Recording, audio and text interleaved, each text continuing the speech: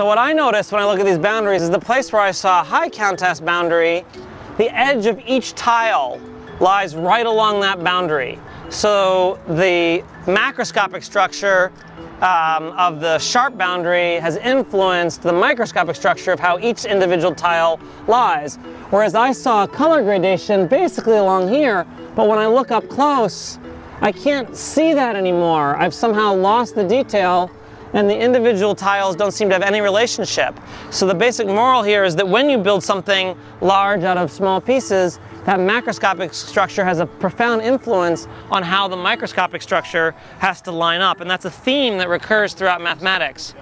Now as we walk back out, I want you to pick a region that's of a fairly uniform color, and just take a look at how that looks when you're looking close up, and then we're going to walk back over to the awning, and I want you to then look at that same region from a distance. When you look back at the region that you were looking at, I think what you'll see is more of an overall impression of a single color rather than from close up we saw one individual color. And so that brings us to the question of color mixing, which is obviously very important in the arts, and we get this diagram that some of you may be familiar with, the color wheel. And we can use this as a tool to understand adding color. And you could ask, is adding color something that has anything to do with mathematics, or is it just that we're reusing the word? And the answer is no, it can be analyzed very mathematically, and we can use the mathematics to help us appreciate the art and the color they're in. So for example, in this color wheel, if we want to add up two colors, we can imagine there's a center point and the colors are at different angles. And if we want to know how to mix two colors, we take the angle bisector of that angle. So that's a basic math concept, which is now telling us something about the colors in this art. But you can see this, like any model, that's what we use mathematics to model the world, and any individual model has, shortcomings, because the real world is extremely complex and there's always another layer of complexity. We can always make our model more accurate. So this angle bisector model has some problems. If I want to mix blue and orange, well, that's a straight angle.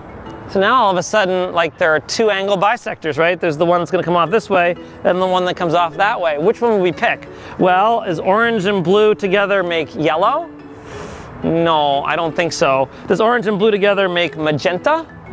I don't think so. So there's obviously a breakdown in the model there. It only goes so far. And in fact, if you want to do something like maybe make a laser printer on which this color was printed, obviously the customer wants the colors to look like the colors that they thought were going to appear. And so you need to have a much more advanced model of color, a mathematical model of color, so you know how much of the different toners to put down. And so that led to this little piece of mathematics, which very sadly I don't have time to go into the details of. This is called the Kubelka-Munk equation. And this equation is literally from a paper written at Xerox when they were first inventing laser printers, so that they could calculate how much of the different inks. So there's a lot of mathematics that goes into something as simple as printing out a color wheel on your laser printer.